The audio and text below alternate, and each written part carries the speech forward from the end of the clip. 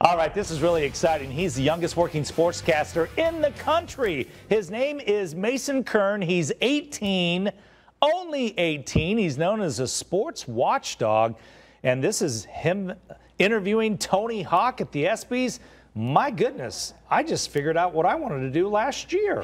Right now, he's enrolled at ASU's Cronkite School of Journalism.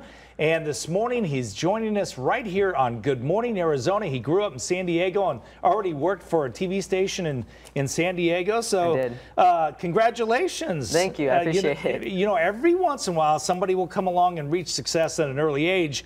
And I think you're the youngest I've ever heard of. So thank you. Good I appreciate that. Yeah, it's been a wild ride. I'm happy to be here. It's been a wild ride at 18. That's hilarious. How did you get that job? Because getting the job after college is the hardest thing in the world, let alone before you even go to college. You were 17 at the time. Yeah, I was. It's all about connections. My mom is a publicist, and when I started the Sports Watchdog brand, I kind of wanted to focus my lane in sports and be a part of the sports world, and so the Sports Watchdog kind of started and developed. And then when I contacted KUSI, we did a segment on March Madness. That was the first one I did, and that led to me going to the ESPYs and interviewing people there. I actually interviewed 26 people total.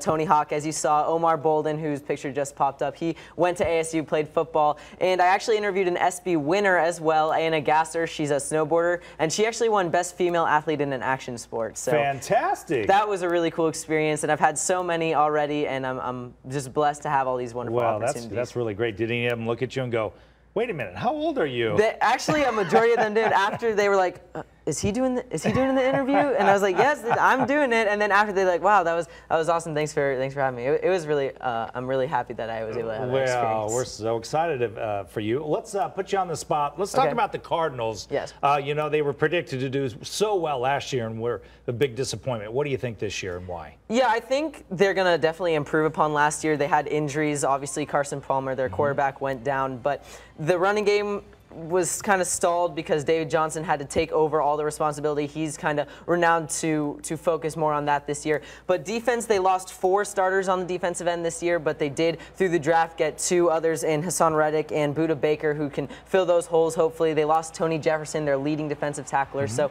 they do have some holes to fill. I think age is a problem. Carson Palmer, 37, and Larry Fitzgerald, 34. Now, they didn't really recoup in free agency, but I think they do have pieces this year that weren't really exploited last year. They'll be able to improve. Hopefully get to 500, maybe get a wild card berth. We'll see how it goes. Okay. ASU women's soccer, something I know zero about.